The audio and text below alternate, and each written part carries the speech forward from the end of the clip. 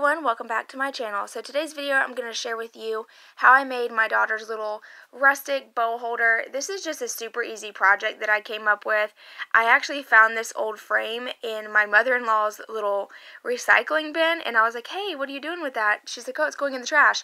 So I was like, well, can I keep it? And then I immediately had a vision of turning this into a little bow holder for my daughter's bows because we didn't have a designated spot for these, and I really wanted to do something, make something cute that I could hang on her wall, but that way we could still display all of her bows. So that's what I'm doing right here.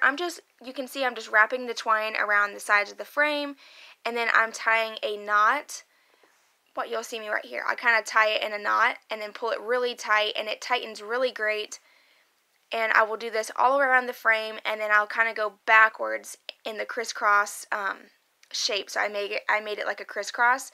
I think it turned out super cute. It's nothing perfect, but it does give it that little rustic touch to it using the twine and just an old simple frame. So I hope you guys enjoy. Make sure you give me a thumbs up if you do. And if you make one of these, please tag me on Instagram so I can see it. My Instagram is budgetfam.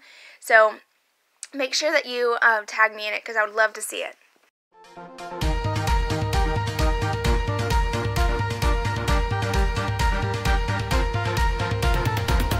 Take everything we got, give it an honest shot, turning it on and off, we've been sliding, riding the highest dream, keeping the fire real, I call for you, hold your gun, cut the wire, aim for fun, with a light your fire, I've been flying up the ceiling, taken by this feeling, maybe we're invisible at last, fueling every engine, power is descending, maybe we're invisible, over the coming days, let's cut to the chase, we're gonna beat this maze, let's go deeper, I wanna reach it all, taking a leap or fall, I'll get to you, hold your gun.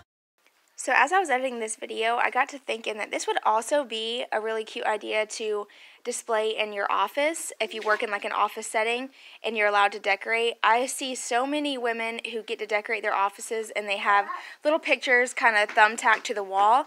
So you could easily hang this up and use some clothespins to hang up your pictures, even little notes that you take at work. Anything like that would be really cute, and you can always customize this to how you like it by adding flowers or even painting the frame white or whatever color that you like. But this is a really creative, easy way to customize it to how you like, and it's super cheap. This frame was free, and the twine was only $2. So you could do so many things with this, and you can, take the twine and wrap it however you want.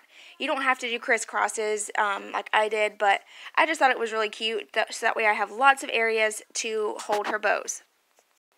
Alright, and then right here, I just cut the twine, and then I'm just tying it really tight to the last string, and then I just tuck it behind the frame so you can't see where I tied it.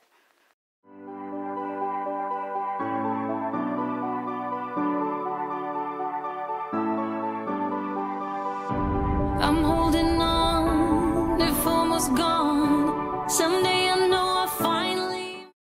So this is the finished look. I think it turned out super cute. It's just a really rustic little bow holder. I love this idea just because we always just throw the bows wherever, and now we have a designated spot for them to go, and I utilized an old frame and just bought some cheap twine from the dollar store. This was only $2, so I thought that it looked super cute and rustic. It kind of goes with the theme I have going in their bedroom. This would also make a really cute gift for a little girl who likes to wear bows. You could make this and then stick some new bows on it for her, and maybe even put like her name at the top right here would be super cute.